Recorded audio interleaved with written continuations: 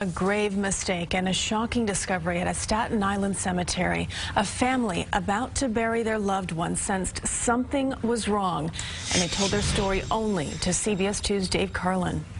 We gathered around the casket. Sam Gutnick says his late grandfather, Grigory Gutnikov, did not get the dignified burial he deserved. At Staten Island's Mount Richmond Cemetery, the casket was about to be lowered when Gutnick and his mother saw something strange on it. A tape with a name written on it, which wasn't of my grandfather's. Now suspicious, they convinced the rabbi to let them look inside. Then the shock when the coffin lid was lifted. Inside, a stranger.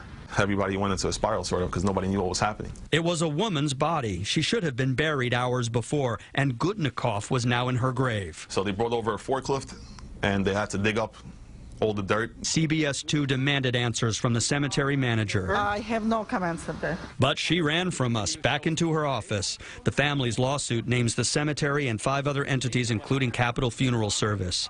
Its spokesman said the problem was corrected as soon as it was discovered there was no damage or harm to the body of the deceased. No one is saying exactly who made the error. For all we know, this has happened many, many times before.